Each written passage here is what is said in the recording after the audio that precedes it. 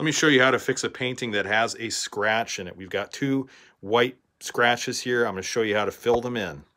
Start with your palette with a little matte medium to make your paint fluid. Take some titanium white, raw umber dark. Secret is to match the color just as close as you can.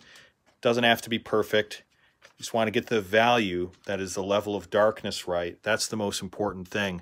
And we'll just test this out. We see it's too light, so add some more raw umber dark. And then try again. Okay, so now using this small round brush, we have that area filled in close enough. Now we'll take a little ivory black to this, and we're going to fill in this part right here.